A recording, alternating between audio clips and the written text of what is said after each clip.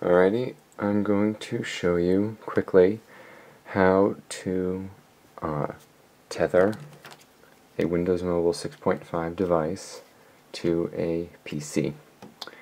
Now I'm going to do another follow-up video and show you how to do it on a Mac. So this is just for PC now. Now I'm running Windows 7 on this laptop here, and I don't think it matters if it's Vista or 7, but you know, I've only tested with 7. So first things first, you need to have your device. Alright, now you're going to need to install a registry editor. I've already done that. I've installed PHM registry editor. Now what you're going to need to do is go, put this down. Okay. What you're going to need to do is go to H key local machine, then COM, and you're going to need to scroll down and find internet sharing, and then under that settings. So if you tap settings, I'll open up the, okay. Oops. Okay, here we go. You're going to get something that says forced cell connection. Now I've already done this, but when you originally open it up, it's going to say AT&T ISP, something like that. So all you need to do is click on it, and where it says value data, all you have to change it to MediaNet, but it has to be MediaNet listed like this. So capital M, capital E, then DIA space capital NET. Alright, and then just hit OK, and then it'll save. Then you just gotta exit it. Okay, once that's done, you need to get your USB cable here and plug it into the device. See if I can do this one-handed. No, I have to put the camera down here, sorry. Just need to plug it into the device here. Then plug it into, well, first of all, before I plug it in, I'm going to show you that Wi-Fi is off, so you can see Wi-Fi is on right now, connected to my local network. Now I'm going to hit the Wi-Fi toggle. Now Wi-Fi is off. You can see it disconnected there, just to prove to you. Now, I'm going to plug it in here, into the USB.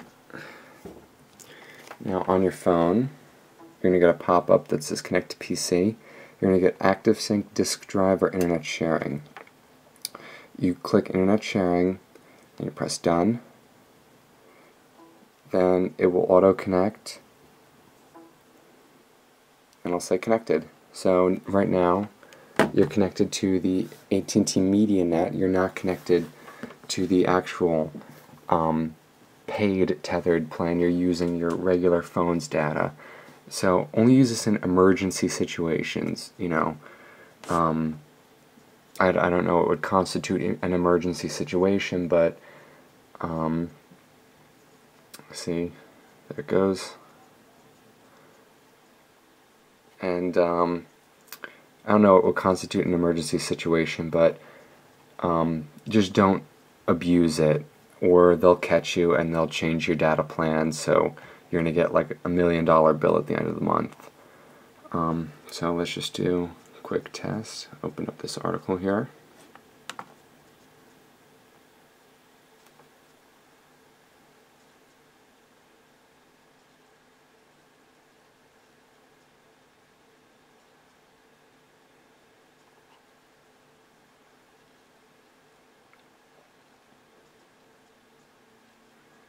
Alright, and that's fully loaded. So yeah, I did read that a few people had some issues with it. Namely, it would randomly disconnect while mid-surfing. I don't know. As long as you're not, you know, downloading anything over the network, then you should be fine if you're just, you know, doing emergency surfing. Yeah, but other than that, that's that. And so then when you're ready to disconnect, just turn the display here, you just hit disconnect, and it'll say disconnected, and then it will disconnect from here and kick you back over to Wi-Fi. Close that. Turn Wi-Fi back on, and then that's it. I'm gonna give it a try over Bluetooth. I have to find my Bluetooth dongle because unfortunately this does not have internal Bluetooth on it. But I will show you how to do it on a Mac also in a follow-up video, so keep your eyes peeled.